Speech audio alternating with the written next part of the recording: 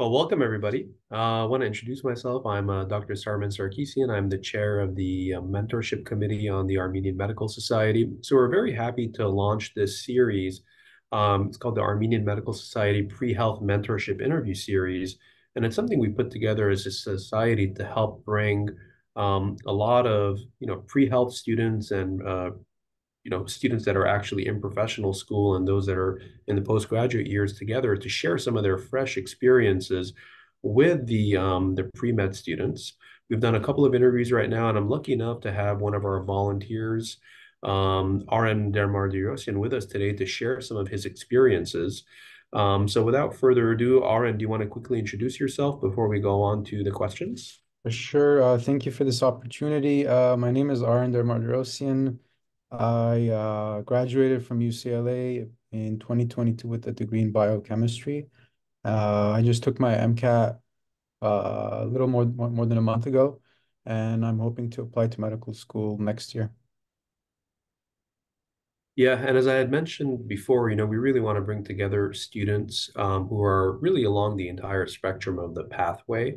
Those that are really hot in the middle of their undergraduate years, those who just graduated, those who are about to matriculate, who have matriculated. And Aaron is in a very unique position because he simply just took his MCAT in the last month. That's why I'm really excited to have him come on. So before we go on and talk about his experience with the MCAT itself, let's go back a little bit. How did you pick your major? One, what was your major? How did you end up picking it? And, tell us about how much you really enjoyed it. Sure. So I first started at a community college. I went to Glendale Community College, and then from there I transferred to UCLA. When I first started at GCC, I really didn't know what I wanted to major in. I kind of went in like undecided. But in high school, my favorite course was like chemistry. So with that in mind, the first one of the first classes I took at GCC was chemistry, and I really my interest in that class in that subject rather increased because one of my professors was like really good. So I I thought like I could, pick that and move on with my educational career because that was something that really interested me. I spent about 3 years at community college. I completed all the general ed. I was I get C certified when I transferred, and I transferred as a chemistry major. But once I got to UCLA, I started taking the upper division class chemistry courses, and that's when I kind of noticed that I'm not really enjoying the plain chemistry aspect of it. I had to take like advanced organic chemistry classes, physical organic chemistry, or like solid state. I wasn't really into that. I noticed that I was more interested in learning about the chemistry in the biological context, and that's what really biochemistry is. So I ultimately ended up changing my major to biochemistry.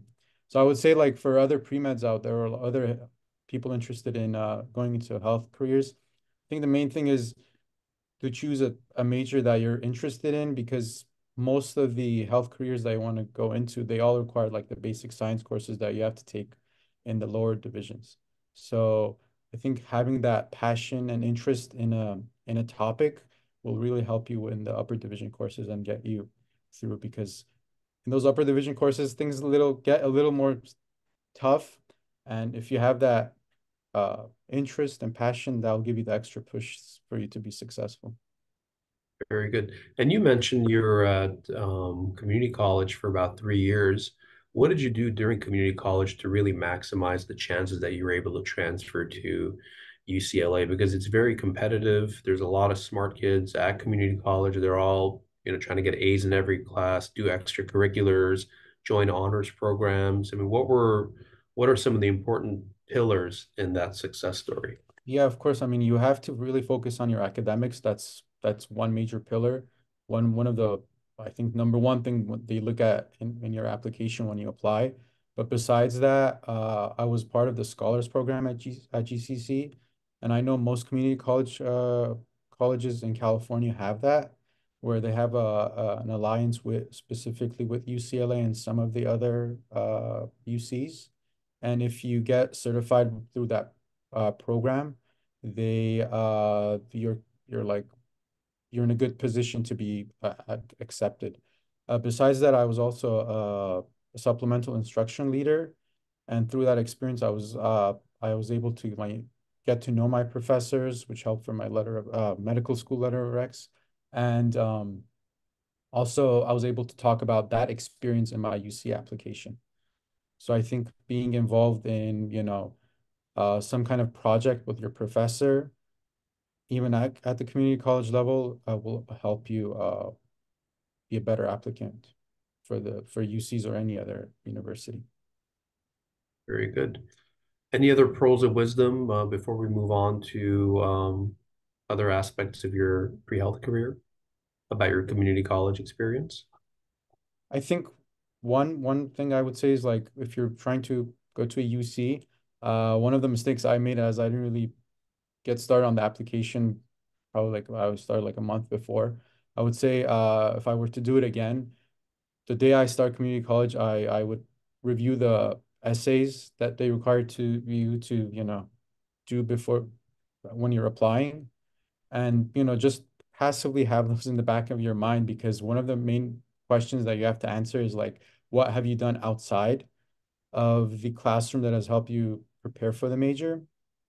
And for that, I used my like lab experience in like regular OChem lab. Like we had one experiment where we had to like make acetaminophen, and I use that as something that I think I said like I can see the power I'm gaining through my education to like change the world by making being able to know what the processes that are involved in making acetaminophen, and I was able to show that in my essay.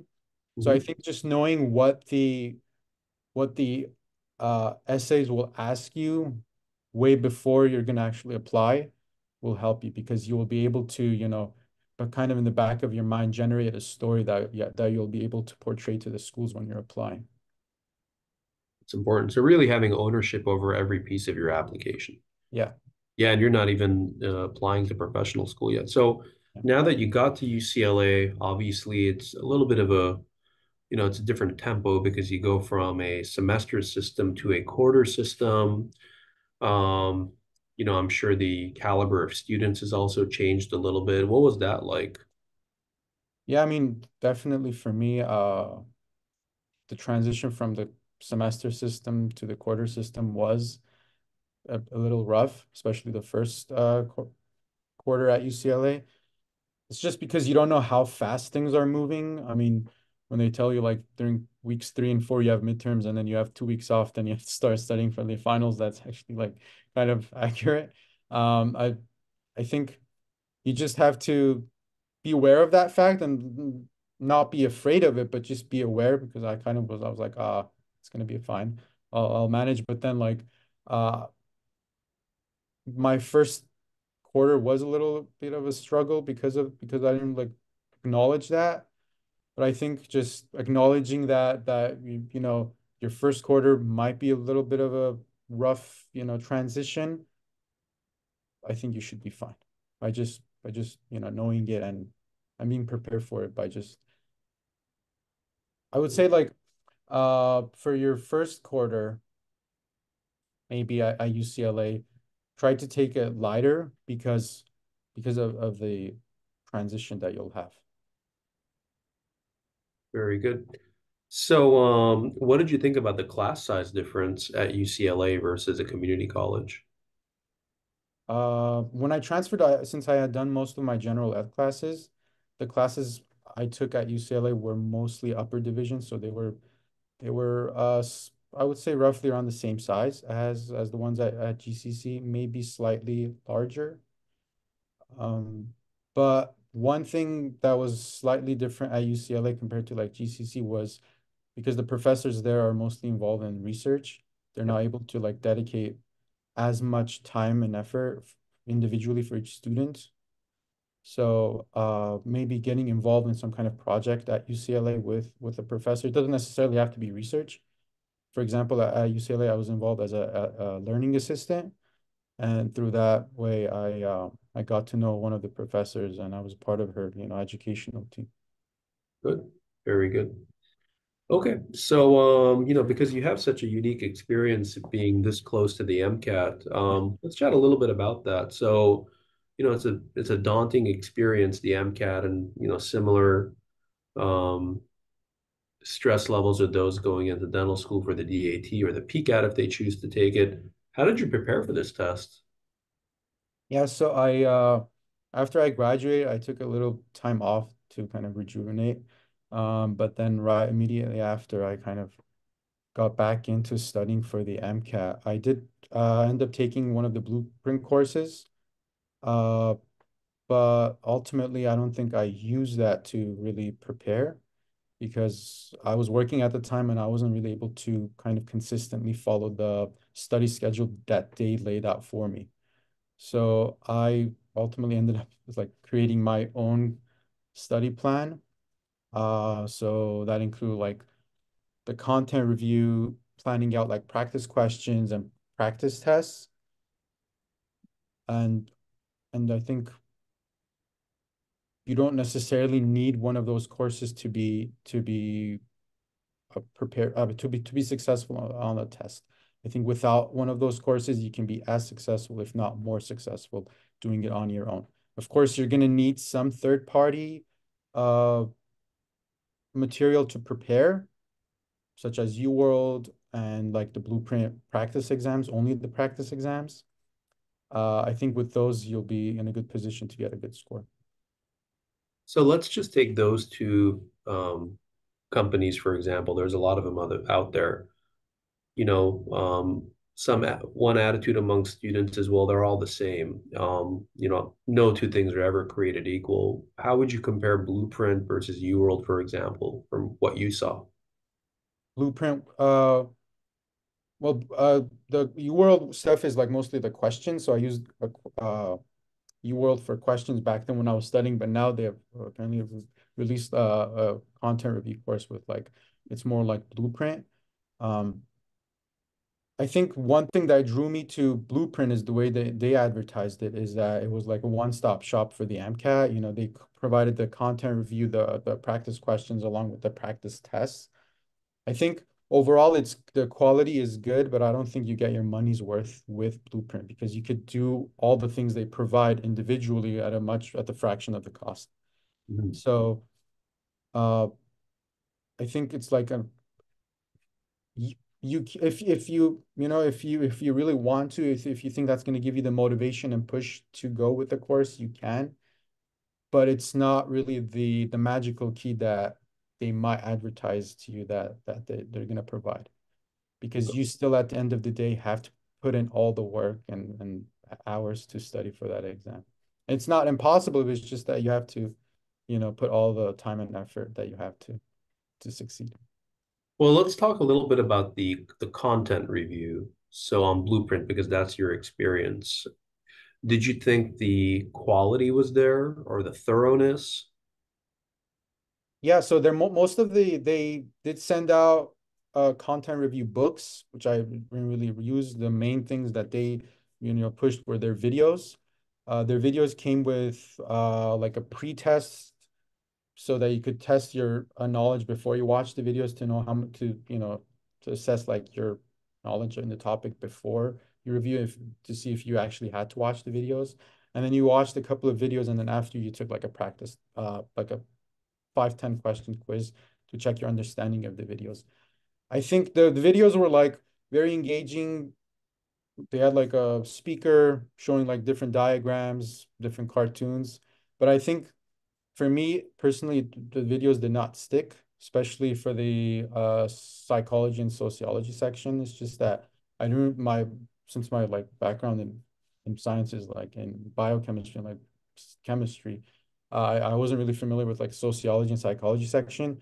And I really wanted to study the sociology and psychology stuff. But even though I watched those videos, it didn't really stick. So I had to go back and do I had to use like Khan Academy for the psychology and sociology section. So overall, I think they give you all the content that you need to learn. Blueprint Blueprint does that. It's just that the way they presented for me personally it didn't stick. And I think there are so many other kind of resources outside on the internet, whether like the content review books or Khan Academy videos that provide different kinds of methods of learning the content for free. And as far as the practice question, so you had UWorld and Blueprint. Do you think that was enough volume? Yes, outside of the AAMC, yes, it provided enough questions. I mostly did, I would say I did about 75% of the UWorld questions, and I think that provided enough practice besides the practice tests. Yes. How often were you doing practice tests? So the third party ones, the Blueprint ones, I started doing them about 2.5 months out. I was doing one every week. And then I would take about 1 to 2 days to thoroughly review them using one of their journal, using like Blueprint recommends like keeping a journal. And in that journal, you just basically write down what you missed, what the correct answer is, and why you missed the question. And I think keeping track of your practice tests like that, you're able to see your gaps in the content. And then after I was done like creating that, that journal of my practice test, I went back and reviewed the content that I had to know and I missed the questions for. Okay. So the old adage goes, if you didn't learn it the first time around, it's going to be really hard to learn it the second time around. Do you think that sticks true? Content that you thoroughly understood in undergrad during the courses really was not an issue once you sat down for the MCAT, correct? Versus Yeah. things that perhaps you just didn't have a chance to cover in class or you didn't focus on as much because your priorities were, in another class. Yeah, definitely. I mean, even though I had taken sociology and psychology at GCC as for my general education, like, you know, uh, classes. Uh, by the time I was studying for the MCAT, it had been like maybe 2 years, and I hadn't, reviewed those topics ever since that. So when I was studying for the MCAT, I kind of had to relearn all those psychology and sociology stuff. So I definitely think if you haven't like, you know, if you don't really have a concept down the first time in undergrad, this is like a second chance to have it down because even though like let's say for physics, uh, it's tested with chemistry on the MCAT section, it's still like important to know all the topics, you know. You have to like you don't have to know everything by 100%. It's just that you have to be familiar with everything to a certain level where it's like when you see it on when you see it on a passage or when you see it in a question, you say, okay, I know what this is about. I know where this question is going. I'm familiar with the topic. Because if you're not really familiar with the topic, the fear might come as like, oh, I don't know. This is a weakness. I don't know but the question is so it's like it's going to install a bias in you that you don't know it, even though it's like a simple question. Yeah, I remember, one challenge people have is that, by the time you transition from high school to college, the attitude is finally you're in college, you get to really pursue your passions, you can pick and choose what you want to learn. Well, the reality is, as a lot of people know, the MCAT covers a variety of subjects and a variety of disciplines. And unless you thoroughly enjoyed all of them, you probably got a lopsided education, because that's how a lot of students sort of engineer their undergraduate pathway. So, one thing that I tell a lot of students is, I would practice MCAT passages pretty early on. I wouldn't wait until it's time to study for the MCAT until you open your first MCAT book and take a practice test. It is probably a very bad idea. Only because, if you're serious about going into medical school or dental school, and these exams are coming, you want to start to get a feel for what it's like. You don't have to carve out 4 hours a week starting from your first day in college. But I would say at least an hour a week, just get a feel for what, if you're taking your organic chemistry, do some OChem passages, maybe like an hour a week. At least, let's just say you're 2 years out from the MCAT, just to see how those questions are written compared to what you're doing. Because if you're sitting there taking, a test on ketones and you're doing retrosynthetic analysis, that is not how the MCAT is going to test you. You may be very good at retrosynthetic analysis, but maybe because your professor never even asks you a multiple choice exam on a test. But next thing you know, you're reading a vignette or a passage and you're getting multiple choice questions about OChem and you've never actually thought about it that way. It can just create a lot of stress, but it's better expose your mind to that earlier on in little bits. What do you think about that approach versus waiting until it's time to study? Yeah, definitely, because the MCAT is not really written in a way that undergraduate like tests are written. Even though they test like the same material, it's just that it's just presented and asked in a different way. So I think even though I didn't do it, I think it would be a very good idea to start maybe like end of senior sophomore year or junior year, beginning of junior year to do that, just so that you get in the MCAT mindset to know what you're up against. I think you could definitely do that for the sciences, but especially for the car section, like the critical analysis and reasoning section. I that doesn't require any background like knowledge, or and you don't have to do any kind of content review for that. So you could start preparing for that the day like you start taking like college classes. And there's so many passages online, like Jack Weston has about like 500 passages, and you could start like doing like, I don't know, maybe two a week, just so that you develop the reading comprehension and like the reading speed that you'll need to be successful on that section of the MCAT. So, you were a science major, and, one, challenge that comes up with a lot of science majors is, how do I tackle, the car section? What was your experience like? If you could touch a little bit on each section, how you approached it, whether you liked that section or you found it easy or challenging, and how you tackled them differently. Yeah, sure. So to begin with the cars, actually, like that was my weakest section. It's just that I wasn't used to reading like those philosophy or economic or like historical articles or passages that they give. So I think having some familiarity with those topics will definitely help. And one way you can prepare for that is is to expose yourself early on, as we said before. And one way you could do that is like read like the journals if you have time on the side. Or if you want to do more directed practice, like one good place to do that is Jack Weston. As I said, they have about 500 free practice question passages. Also, Khan Academy has a good amount of like maybe like 50 or 60 passages for free online. You could use those. Uh, and I think just honing your reading comprehension skills is going to be crucial for that section. And being able to read a 600 word passage in about 5 minutes is a good you know a rule of thumb to have for the car section. For the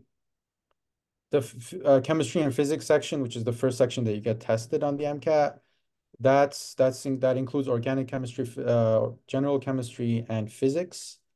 That was my best section, and I think because I really like general chemistry and organic chemistry, and I think the way you can really prepare for that is to have like a really good base knowledge in all three topics.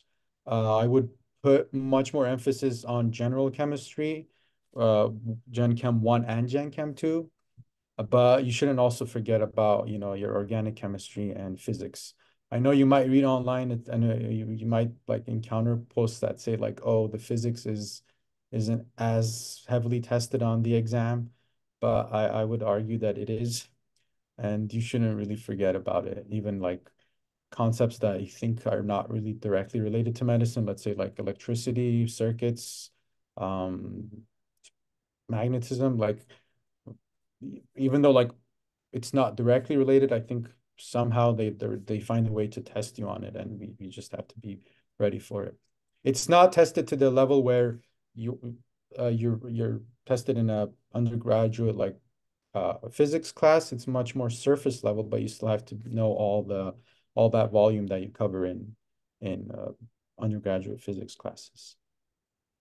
Very And for good. your biochem courses, it's your first for biochemistry, it's only your first semester of biochemistry, and then the bio covers all of the undergraduate like bio classes. So at UCLA was Bio 1 and Bio 1, 2, and 3 was the seventh series. And then the sociology and psychology section is sociology and psychology, which I said before, like you could use the Khan Academy that provides all the terms and knowledge that you'll need to get a very good score on that section. Very good. So would you have done anything differently? The way you sort of timed your MCAT, the prep material you chose, when you started to actually practice, would you have done anything differently on the path? Yeah, so I think uh to begin with the prep course, I think I would not get a prep course again. Just like because as I said before, like you can do all the content uh review on your own time with your own schedule because there's no like one key that fits all like doorknobs. It's just that every student's approach is different and and and you have to figure out your own, and it doesn't take too long to figure out what your content knowledge is and what you need to cover. So that's the first thing. I would not go with a content course.